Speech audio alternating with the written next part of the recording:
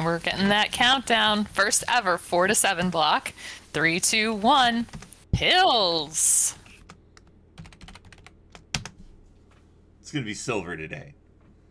We're gonna celebrate 3, 2, 1 silver. 3, 2, 1 yes. silver. All right, so just 20 viruses here on level 4. We'll keep the jokes to ourselves in chat, I'm sure. And good board for both players. You're going to see a lot more scattering of viruses here, Savage, but good board for both players. Really good double opportunities. Yeah, and I think we've already seen a good sweet tea from larva. Now, you did mention that the boards are pretty spread out. That does mean that there's a chance for more viruses to be up high, which means more drop time. But so far, these two are navigating it pretty well.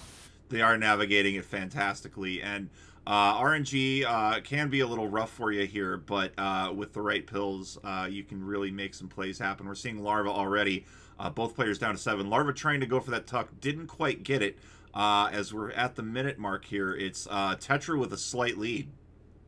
Tetra's board is looking really tidy right now. You know, she can take care of this lower right-hand corner with some yellows, and if she gets a red-yellow, she's good to go.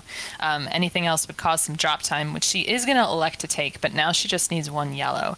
Larva did a great job of cleaning up the bottom of her board. It looked pretty messy, so she just needs a red-blue to be out quick. And she's going to get it out at a minute 19, but Tetra already going to work here. 24 viruses here on level 5, and we see 18 to go here as larva with that nice cross or that nice horizontal play up top. A little riskier to do on these earlier levels, but worth it if you've got the RNG. And we're seeing that, you know, all of the players here are going to have these horizontal strats. They've all been practicing, and these are players that have just missed out on the gold bracket by just a little bit. So we're going to see some good stuff. Yeah, don't let the fact that these players are in silver fool you. They are all still very capable players of the game, and not to be trifled with. If you're an average player, chances are they might beat you. So don't let the silver ranking fool you here. It looks like larva trying to get into the lead here, setting up for possibly a drop play here. Going to get a little bit of help with that drop time. Down to 6 viruses. Both players down to 6 Savage. Really tidy boards for both players as well. Yeah, we do have an oops all blues situation for both of them, though. And you see a ton of blue in the center of Larva's board that hasn't been used. So I hope that doesn't necessarily come back to hurt her. But luckily, she still has the time because Tetra's also working on 2 blues. But Larva's going to be out first here at a 246. So she's halfway through, gets through that level 5 clear. 2 levels to go for Larva. 1 virus to go for Tetra. She's out at 255, so not far behind here as we get to level 6. A little bit more familiar territory for our top 16 players. Yeah, exactly. We normally play levels 6 through 9 on our first block, and so that starts this. So they've seen this a lot before. Now, Larva's been starting with her board, and the board is a little bit tricky because if you notice that right-hand side, it is locked up tight. It's not, not used to seeing that in this level, so she's going to have to chop a lot of that down, and she takes it with a nice combo so far. Beautiful drop cross there by Larva. Tetra, 20 viruses to go, making a bit of a misplay on top of that blue. Going to want to get that off the board. Going to suffer a little bit of drop time, but better to have that garbage cascade down than be at the top of your board. And it looks like she's probably going to be ignoring that for now and working towards the bottom of her board, so we'll see how that goes. Meanwhile, Larva is chopping down that stuff on the right, and this double red is going to be really fortuitous, probably in that center there. Nicely done. I think she's going to go for those blues in the bottom horizontally. And a really nice end game here. That a couple of double reds going to take off 3 viruses very quickly.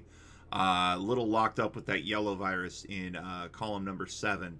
But you see Larva setting up for that vertical play on the red with that horizontal clear. Nicely done. Good awareness. It's always good to have those combos set up. And Larva out at 4 minutes, 23 seconds.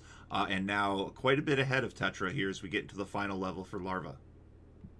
Right. And Tetra's playing fine. You know, she's playing a fine game. Now the thing is that in her bottom might be the pain point here, the bottom of her board, because if she drops those blues horizontally, that yellow is going to fall and block off the bottom blue. So we'll see how that goes. And Tetra just looking to get one last clear here. I like the decision to drop the garbage, make the horizontal out at 457. Right now, though, it is a dozen viruses between Tetra and Larva with a nice cross clear, already down to 18 viruses here, just north of the 5-minute mark. Yeah, Larva's play has been very clean and sophisticated, and one of those things is that she's been practicing a lot. I'll plug the weekly checkup. You can look for it on our Discord, and we play every Thursday night. And Larva's been slogging it out with the rest of us, and clearly it's paying off. Those weekly checkups, very, very helpful. While they are seeded, definitely gives everybody an even play field, and everybody's very friendly. Just want to give everybody a shout out or give our community a shout out as well. And we'll talk more about our community here in a little bit. But first, Larva is down to her final 3 viruses, and Tetra is getting close. Your 20 viruses to go. It'll be 2 to go for Larva, and just 1 yellow left, and Larva will be setting a world record time of 6 minutes and 7 seconds. GG's, Larva. GG's. So in the gold bracket, levels 6 through 9, we love to see sub 7 as a good time, and sub 6 is an amazing time. And it looks like for this level block, we're going to be looking sub 6:30 for sure, just based on Larva's good performance so far. I think that is an achievable time, but we're going to see what Tetra can do here. Tetra just got handcuffed by level 6 a little bit, and we saw the slowdown happen there, but a nice little lightning bolt, and Tetra's going to finish this one up. And we're just... So, go ahead. Yeah, setting up that yellow on the bottom horizontally good. If she gets a red-yellow, that'll be really great. Of course, not quite giving it to her, but she can use this and 1 more red and she'll be done. Out at 712. Yeah, nice. But your first crown going to Larva. Woo! So 1-0 here in this wild card match. We're gonna let our players reset here.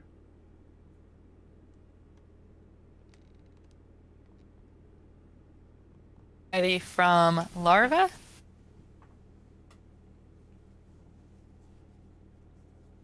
Larva set and ready to go.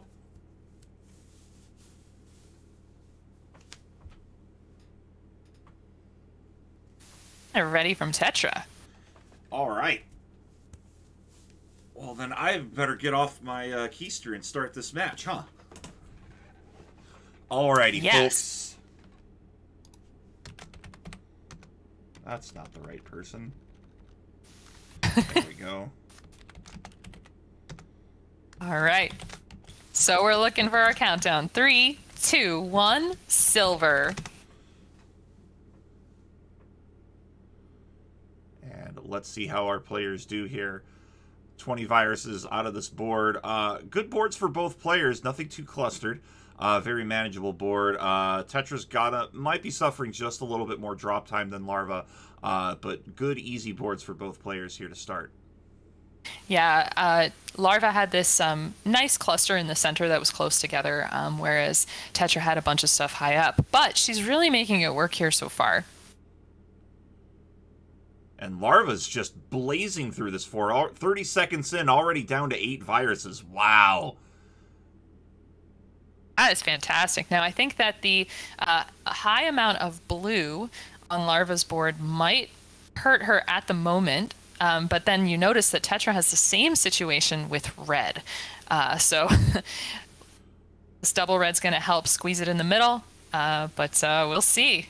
I like that bracket clear as well from Tetra. That reduces a lot of drop time because You don't want anything dropping down, we're going to see here. And this kind of hurts, too, for Tetra. She hurts her setup for that horizontal yellow. So she's going to have to rebuild from there. Good yellow or red-blue for Tetra, down to 3. But Larva's already on 5 in about a minute and change. Yeah, Tetra did keep hurting her horizontal possibility with all of her other plans with that yellow in the bottom. So we'll see how it goes. But she's got a nice diverse top line. And but Larva's already got a nice lead, 4 virus lead, and I think that seems like it's bigger in these levels.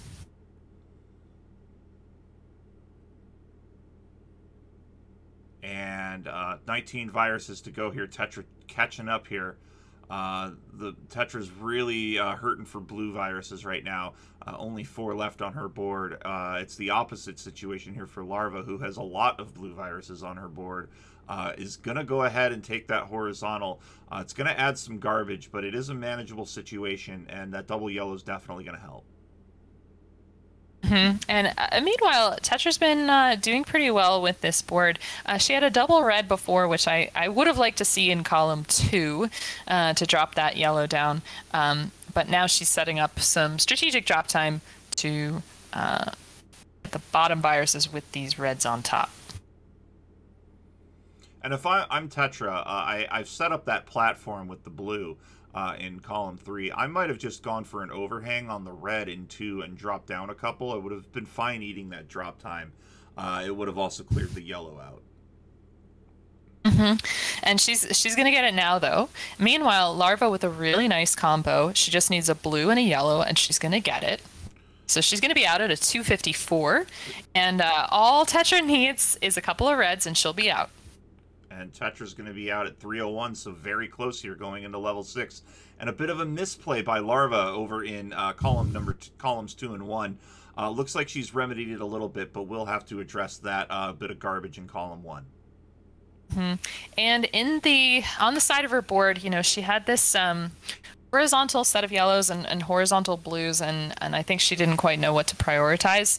So RNG's handing her a little bit of a tough situation. She wasn't getting the pills to make that really great setup. Yeah, and panicking about prioritization is something that every player does at every skill level, so there's absolutely no shame in that.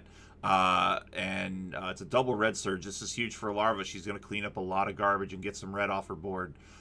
Is going to go for the 0 drop clear. Nicely done. Down to 17. It is by the virus count, and it looks like even by time, this is a dead heat right now. Definitely, yeah. They were good at starting their timers right at the same time, no lag. Now, Tetra's got this interesting situation. The right is really locked up. She's got one of her 2 yellows there, but this blue-yellow should help. It looks like she's planning on doing those reds horizontally.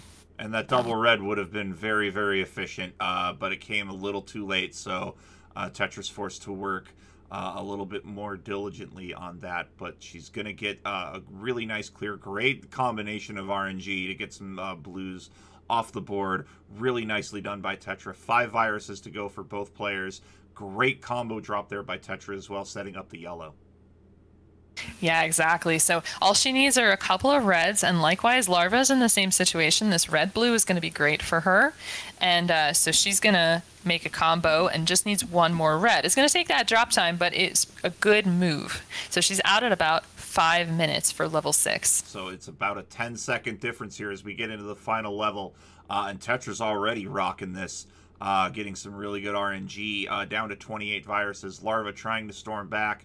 We're going to see, tried to go for a little bit of a fancy tuck. It's not anything bad there. Those reds are both playable. So I think she was maybe trying to go for that horizontal red in row 3. Didn't quite get it.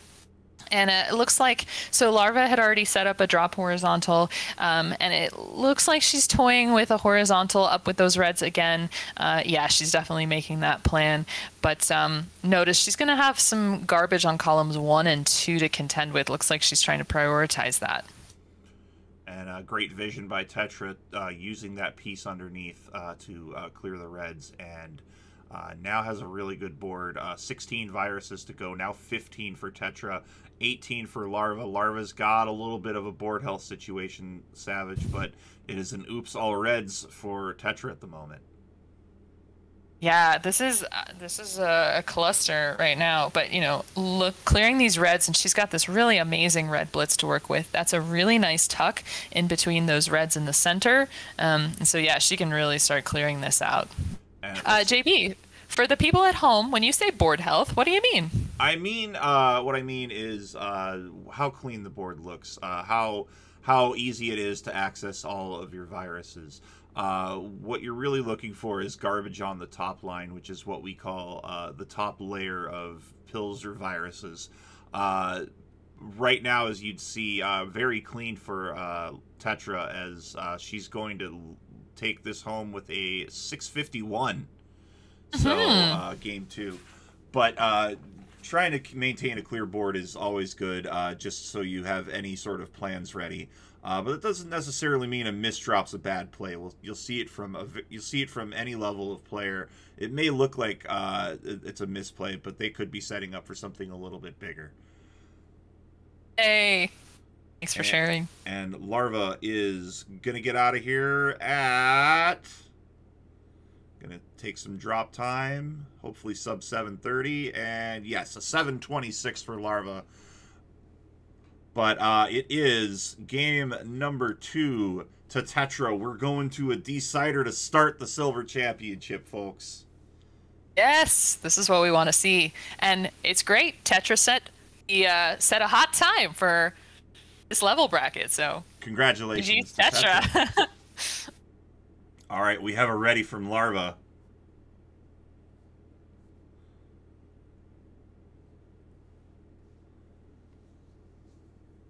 And coming up next is the winner of this match versus John Nashforth, our top seed here in the silver bracket. So normally we give players a little bit of rest, but we are endeavoring to get through this whole bracket in one day. So we have a ready from Tetra. Get down from there, Daisy. Hey. Ah, the cats of Dr. Mario. We have readies from both players, and we're going to do our countdown. 3, 2, 1, silver.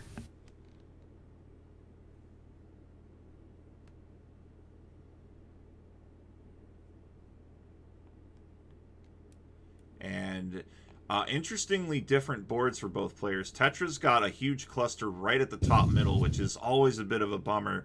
It really limits what you can access on the lower parts of your board. We'll see what Tetra decides to do here. Larva has a pretty wide open board, has access to most of her viruses from the get-go, so we'll see what she decides to do here. Not a lot of blue access, though, on her top line. Yeah, also Larva has the situation in columns 2 and 3 that is really rough, you know, with those yellows and the blue locked up right underneath it. You know, she tucked the yellow reds to get something going later, but it's going to be a little bit slow to get that operating. Meanwhile, Tetra's down to 8, and nice prioritization with that horizontal reds. So she's got some yellow to work with up top, but she's almost out of red. Not sure why she's not using that. There you go. And it also looks like Tetra here is going to take the bit of that small garbage hit on that yellow in column number 5. That's not big a deal. You could still work from that underneath, and I think that might be the game plan here. Also, Tetra looking to set up something horizontal to drop some yellow down. We'll see what happens there. About a minute and a half now for both of our players. And Tetra in a bit of a pickle, but at a minute 31, Larva's out first here. This is the last competitive game for one of these players in 2021. We're going to see who it is. At a minute 40, it is Tetra out, and Tetra's got a really interesting board. A lot of double opportunities. Could have had another double yellow horizontally. Look, maybe she'll see it, and she does. Right. And when you see those two on top of each other, it's hard to tell exactly what to do because you could wait until they're cleared out vertically, but I think it was a good move. Meanwhile, Larva's got she's stacking some garbage on the right-hand side, and I think this is a good move because red-yellow is going to keep coming, and we don't quite have any use for it yet. And Larva with a touch of a misplay, I think, over in column 6. We'll see what she does with that. She does clear out the garbage in 7 and 8, opens that back up. And looks like she's going to aim to go horizontally along the bottom. I like that call. I think the pain point I'm a little bit worried about is that column 3 for her with the red, blue, red. But meanwhile, Tetra's got all red, blue, but luckily the RNG is cooperating and she's just able to chop these things down. So she's made a remarkable recovery here because I think she was not prioritizing the most fantastically at the end of last level, and I'm glad to see that she's making it back. And with this red going to be out at 3 minutes 2 seconds, so halfway through, shooting for that 6-minute time is Tetra, doing a great job now. And she's off to a good lead already. And she's got an opportunity for a great sweet tea here. Takes it. Sweet tea. Is that your toasty? Is that what that is from Mortal Kombat? One virus to go here for Larva, and Larva is going to be out at 3:35. A bit behind the 8 ball here, but still very much doable. It's a 10 virus difference between our players. And, you know, Tetra had just a bit of a red blitz, so the game sometimes gives you red pills over again and other combinations, and it always follows with a red-yellow, which she didn't really have a place for, so now she's able to clear out that garbage in columns 7 and 8. And Larva's got a lot of doubles here, so she's really starting to attack level 6, already within 7 of Tetra at the moment, and setting up nicely here for what could be an even bigger run here on 6. Love that triple combo. And Tetra's going to be using those yellows horizontally, and nice 0 drop clear with the blues there. So she's got horizontal option for that yellow that she's setting up, and so she just needs a couple, and she'll be out. And it looks like Larva's gotten a bit hung up on her planning, but able to chisel some stuff out here. Tetra's out in about a 4:44. Meanwhile, Larva down to her last 7 viruses, but into the final level first is Tetra. Yeah, she's doing a great job. Luckily, RNG is cooperating with her as well. Now she's got... not quite sure what's going on with the planning there at the top. Not sure if that red-yellow in column 3 is where she wanted to put it. So she's going to be wrestling with that for just a little bit. That might give Larva the opportunity here. Larva's going to be out at a 5:19, and it is a 7 virus difference between our players. If I'm Tetra, I'm really thinking about clearing that red in column 3 underneath if I can. Yeah, definitely. I think if she stacks this double yellow on top of the one in column 3, as she goes for some horizontal, then she'll have the opportunity to do that. But currently, it looks like Larva's board health is much better, although it drops some garbage in column 8, which is always a tough column to have garbage in. Seems like she's having some misdrops right now. It looks like there's hesitation on Larva's side, so not sure what's going on at this moment. Both players struggling here. Tetra down to 15, Larva down to 27 here as we cross the 6-minute mark. And Tetra appears to have surrendered?